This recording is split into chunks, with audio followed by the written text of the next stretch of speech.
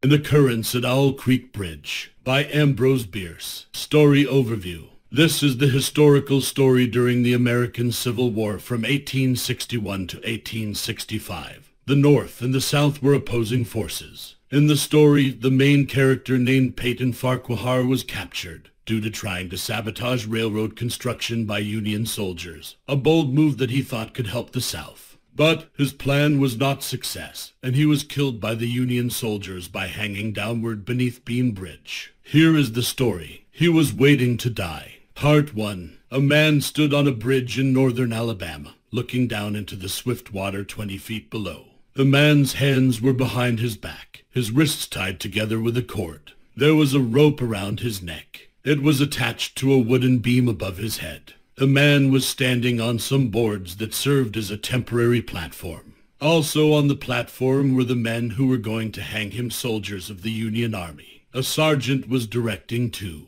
of the soldiers. A short distance away from them was a captain who stood silently, his arms folded. At each end of the bridge was a guard holding a rifle. The guard's job was to prevent anyone from coming onto the bridge. The man who was about to be hanged was about 35 years of age. He was not wearing a uniform and, judging from his clothes, was quite wealthy. He was a handsome man whose long dark hair was combed straight back. It fell behind his ears to the collar of his well-fitting coat. He had a mustache and a pointed beard, and his large dark gray eyes had a kindly expression. Clearly, this was no common killer. The preparations were now complete. The two soldiers looked at the sergeant. The sergeant turned to the captain, saluted, and waited for the signal that would send the condemned man to his death. The man glanced down at the swirling water of the stream below. A piece of drifting wood caught his attention. His eyes followed it as it bobbed up and down in the current. How slowly it seemed to move. What a sluggish stream. The man closed his eyes and fixed his last thoughts on his wife and children. The water, sparkling brightly in the sun, had bothered him, and now something new distracted him. It was a sound that he could neither understand nor ignore, a sharp, loud banging, like a hammer pounding. It had the same ringing sound. He wondered what it was and whether it was far away or near, for it seemed to be both. The sounds grew louder and stronger. They stabbed his ears like the jabs of a knife. He was afraid that he would scream. What he heard was the ticking of his watch. He opened his eyes and again saw the water below him. If I could free my hands, he thought, I could pull off this noose and jump into the stream. By diving under the water, I could evade the bullets. I could swim swiftly to the shore, run into the woods, and get away to my home. My home, thank goodness, is still outside their lines. My wife and children are still far away from the enemy. These thoughts flashed into the doomed man's brain. And as they did, the captain nodded to the sergeant and gave the signal. Part 2. Peyton Farquhar was a wealthy farmer. He came from an old and highly respected Alabama family. Farquhar was a Southerner who believed very strongly in the cause of the South. Certain things had happened that prevented him from joining the army and taking part in the fight against the North. Farquhar hated this, for he longed to be a soldier. Meanwhile, he did what he could and waited for an opportunity to serve the South. He was sure that the opportunity would come. Then he would do whatever he was asked, would be willing to face any danger. One evening, Farquhar and his wife were sitting on a bench near the entrance to his land. Just then a soldier dressed in gray rode up to the gate and asked for a drink of water. Mrs. Farquhar was happy to serve the soldier, for his gray uniform revealed that he was a soldier from the South. While she was getting the water, Farquhar approached the dusty horseman and inquired eagerly for news from the front. The man shook his head and said, "Soldiers from the North are getting ready to advance. They have reached the Owl Creek Bridge and are preparing to send soldiers and supplies over it. Their commander has issued an order which has been posted everywhere. I saw the order. It warns everyone to stay away from the bridge. Anyone caught interfering with the bridge will be hanged." "How far is it to the Owl Creek Bridge?" asked Farquhar. "About 30 miles. Are there many soldiers from the North on this side of the bridge?" "There is just a small squad half a mile away, and there is one guard with a rifle at this end of the bridge. Suppose a man could get around the squad. Suppose he was able to overpower the guard," said Farquhar, smiling. "What could he do then?" What could he accomplish? The soldier thought for a moment. He could do much damage. He said he could destroy the bridge and prevent the North from advancing.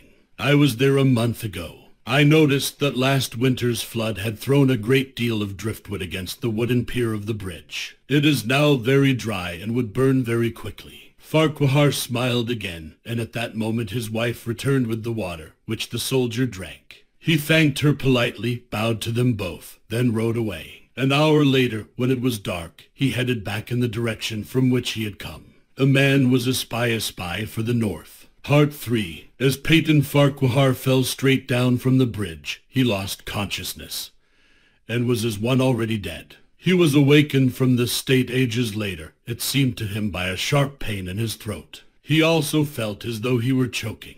Pain seemed to shoot downward from his neck to every part of his body. He could not think, could only feel, and what he felt was torment. And then, suddenly, he became aware that he was falling. All at once, the light around him flashed upward, and there was a loud splash. There was a roaring in his ears, and everything was cold and dark. Suddenly he could think again. He knew that the rope had broken and that he had fallen into the stream.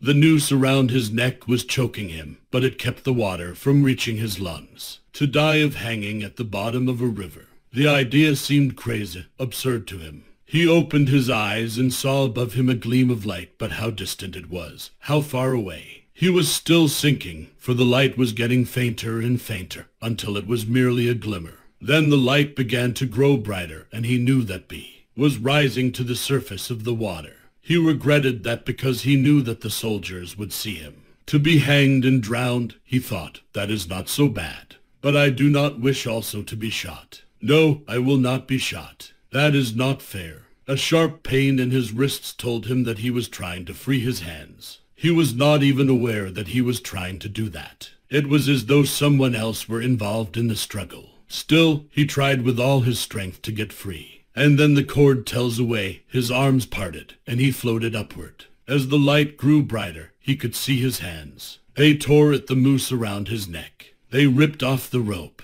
His neck ached horribly, and his brain was on fire. His heart felt as though it were going to explode. But his hands pounded fiercely at the water, beating it downward, forcing him up to the surface. He felt his head emerge. It was now out of the water. His eyes were blinded by the sunlight. He took a huge breath and filled his lungs with air. He was now in control of himself. He felt the water rippling against his face, heard the sound as the water splashed against him. He looked at the forest on the bank of the river. He saw the trees, saw them clearly, saw the leaves with the insects on them. He saw flies and gray spiders spinning their webs from twig to twig. He saw rainbow-colored dewdrops glistening on the blades of grass. A fish slid along beneath his eyes, and he heard the rush of its body moving through the water. He had come to the surface facing down the stream. He turned his head and saw the bridge. He saw the soldiers on the bridge, the captain, and the sergeant. He saw their dark shadows against the blue sky. They shouted and pointed at him. The captain had drawn his pistol, but he did not fire. Suddenly he heard a sharp cracking sound, and something struck the water a few inches away from his face. He heard a second shot and saw one of the guards, his rifle raised, a thin cloud of blue smoke rising from the mouth of the gun. The man in the water saw the eye of the guard gazing at him through the sights of the rifle. He saw that it was a gray eye, and he remembered having read that gray eye were the sharpest, that all famous sharpshooters had them. Still, this one had missed. A current had caught Farquhar and turned him halfway around. He was now looking toward the forest. Suddenly the sound of a high, clear voice rang out behind him. It traveled loudly and distinctly across the water. Although he was no saw-lighter, Farquhar knew the meaning of that command. His body turned cold as he heard those cruel words. Attention company. Ready. Aim. Fire. Part 4. Farquhar dived as deeply as he could. The water roared like thunder in his ears, but still he heard the dull sound of shots. He rose again to the surface, and as he did, shining bits of metal hit him on the face and hands. Gasping for breath, he looked around and saw that he had drifted further down the stream, nearer to safety. The soldiers had almost finished reloading their rifles. They fired again, but did not hit him. The hunted man saw all this over his shoulder. He was now swimming strongly, vigorously, with the current. Suddenly he felt himself whirling around and around, spinning like a top. The water, the forest, the faraway bridge, the men, all of them flew by his eyes in a blur. He was being whirled with such speed, he felt dizzy and sick. Then, suddenly, he was flung up onto the shore far away from his enemies. He was safe, but could hardly believe it. He dug his fingers into the sand and threw handfuls of it all over himself. He shouted with joy. He wept with delight. He looked around at the trees near him on the show. They seemed to him like giant garden plants. A strange, beautiful light shone through their branches. The breeze rustling through the leaves was like music to his ears. He would have liked to remain in that enchanted spot. Shots in the branches high above his head caused him to change his mind at once. He quickly jumped to his feet, nested further up the shore, and plunged into the forest. All that day he traveled. The forest seemed interminable. It went on and on forever. Nowhere could be found a break in the woods, not even a path. He had not known that he lived in so wild a region. There was something strange in this discovery. By nightfall he was aching, fatigued, and very hungry, but he had his heart set on seeing his wife and children, and that urged him on. At last, he found a road that led in what he knew was the right direction. It was as wide and straight as a city street, yet there was no one on it. There were no houses anywhere. He did not even hear the barking of a dog.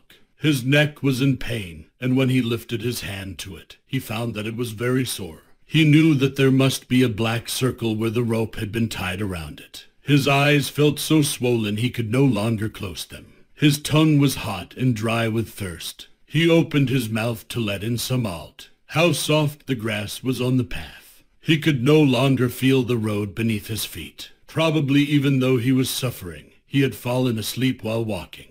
Now he sees another scene. He stands at the gate of his own house. Everything is just as he left it, bright and beautiful in the morning sunlight. He must have traveled the entire night. He pushes open the gate and walks up the wide white walk. He sees a flutter of female clothing, and his wife, looking fresh and cool and sweet, comes down from the porch to meet him. At the bottom of the steps, she stands waiting. Her face is smiling and filled with joy. Ah, how beautiful she is. He rushes forward with extended arms. As he about to hug her, he feels a stunning blow on the back of his neck. A blinding white light plays all around him. There is a loud, crashing sound, then all is darkness and silence. Peyton Farquhar was dead. His body, with a broken neck, swung gently from side to side beneath the timbers of the Owl Creek Bridge.